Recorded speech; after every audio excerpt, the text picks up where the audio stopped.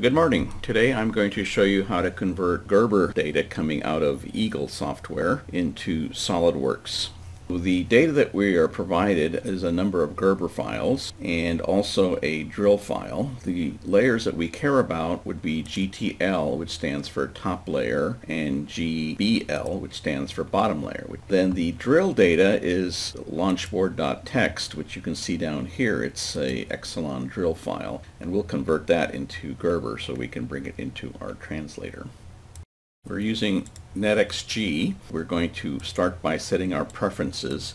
So I've created two directories under my data, one for my working files and one for my final output. And I'm also going to set the arc resolution because that'll be controlled during import to 6 degrees. That'll determine how smooth my arcs are. Leonov polygons are needed for 3D. That's probably all I need to do here. Now I'll select the top Gerber file. That would be my GTL. Then I'll put a dielectric between it, and then I'll select the bottom layer. We need to set the properties here. We have to assign the thickness. I'm going to set them to 1 mil, assume they're copper.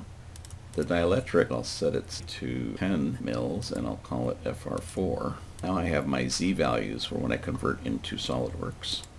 And now we have to deal with the drills. We expect a Gerber file, but since we don't have one, we go to the drilled Gerber program. We can load a reference file here.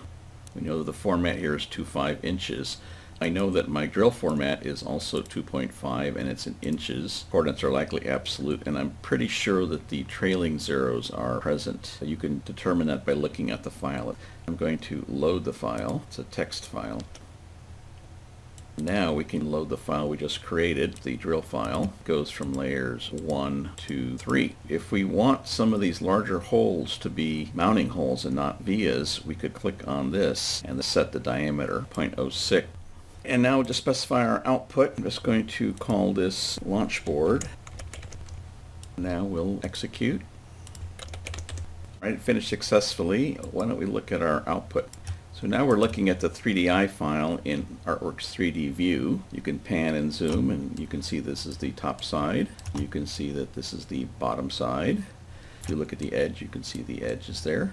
Let's turn off the dielectric board and look at the vias. So we can see the vias in there, and if we want to get a better look, we can zoom in on the Z scale. Now we can see all of the vias. Wherever we specified a mounting hole, we didn't put a via. So now we're going to import this into SolidWorks. I'm using SolidWorks 2011, but this plugin works on all the versions of SolidWorks from 11 up to 16. We'll select the Read 3DI file. We'll go to our settings and make sure it's going to where we want it.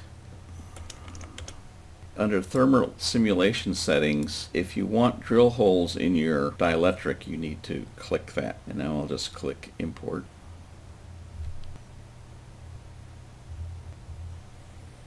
And you see our results. This is now a full 3D model. There's one part for the top metal, one for the bottom, one for the vias, and one for the boards. And let's turn off the board layer. Zoom in on the edge there. You can see the vias. And let's turn off the vias. And let's look just at the board and not the metals. There's your dielectric board. You can see all the holes drilled through it. And notice that these are circles and not a number of segments. So it should be simple to find the center of those. So that's our conversion. Thank you.